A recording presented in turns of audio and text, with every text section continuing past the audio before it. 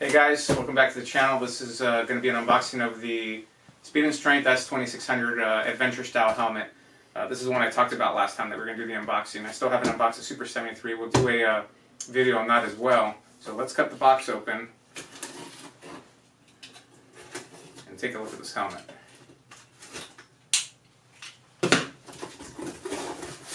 So this helmet, I got it on Amazon, about $115.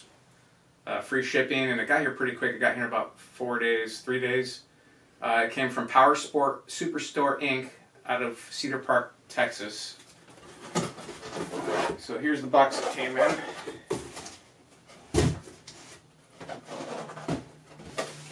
So this says it came with a free shield included.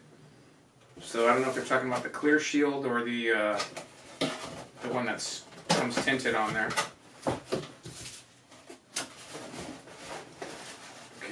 Here's the helmet. Came with a helmet bag, and here's the shield. So it looks like they put the blue shield. Yeah, it looks like they put the blue shield in the bag. I'm sorry, in the box, and then the bag they just apply as a clear shield. So it's got the Speed and Strength logo on there. Like I said, I've never owned Speed and Strength. I always thought it was like squid and kind of stunter kind of things. I know you guys will probably blow me up in the comments for that, but it's supposed to be good stuff. I think it's a Canadian company. There we go.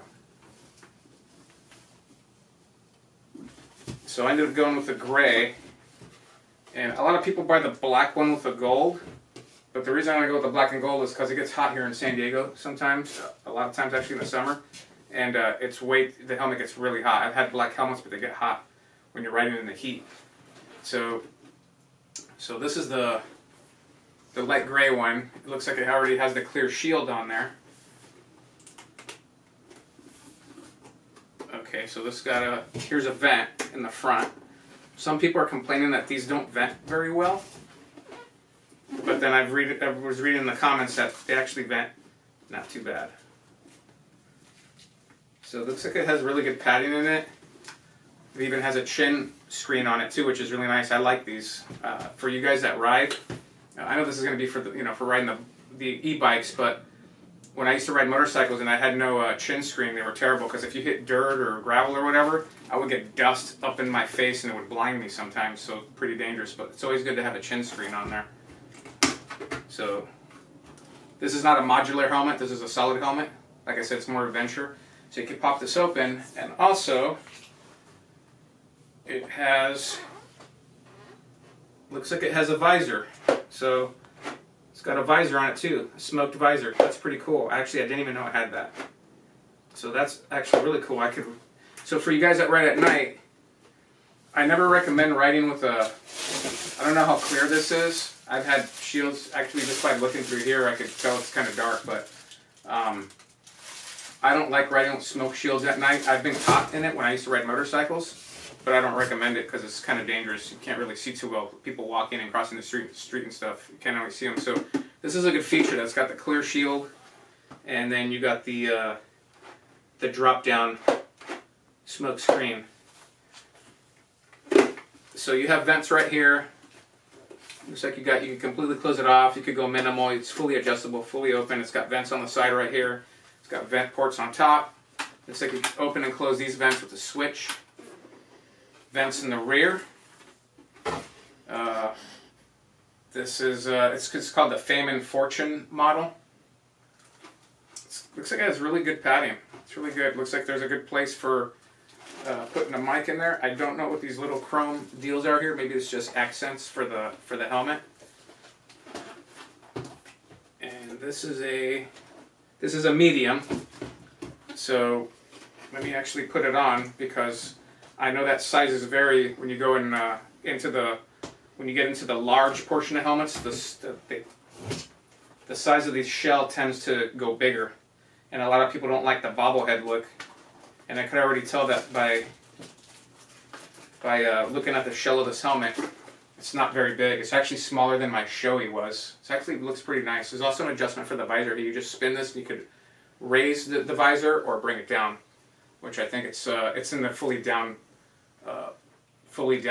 position right now. So let me put this on. And remember, guys, you need to go to some kind of store to get it properly sized for a helmet if you've never had a motorcycle helmet, because you can't just put it on and say, oh, it's comfortable.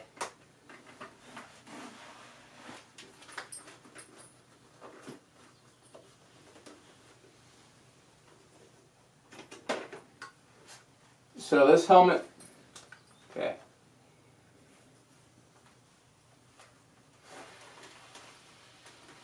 So I can tell you right now that this helmet fits very, very snug.